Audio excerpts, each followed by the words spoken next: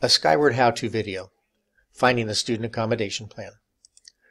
From the home page in your gradebook, locate the tab across the top that says Teacher Access. If that tab is not there, you are in the wrong system, so you will need to click on Educator Access Plus.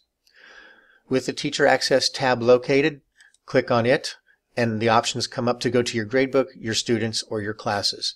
My recommendation is to go to My Classes because it makes navigation from student to student and class to class very simple. Clicking on My Classes takes you a list of the classes that you teach.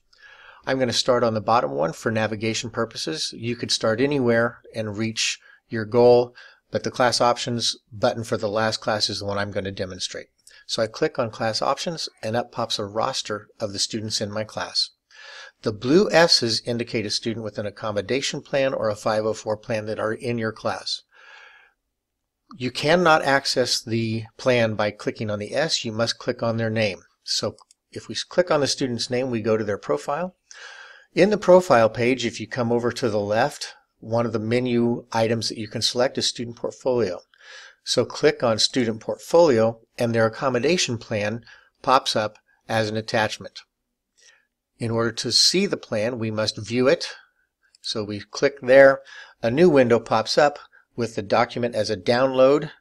By right-clicking on it, we have the option to open it. So you'll open it, the Word document will show up, you can read it, and then you'll close out this tab, and it takes you back to the Student Accommodation Plan area of the portfolio attachments.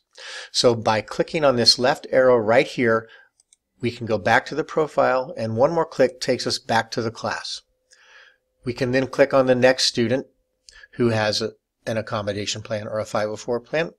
Once through all the ones in that, you can come here to previous, and that will take you to the class prior to that. So we started in 8th hour. Notice we are now in 7th hour. So again, to do it, all we have to do is click on the student's name. That should help you find the student accommodation plan in Skyward.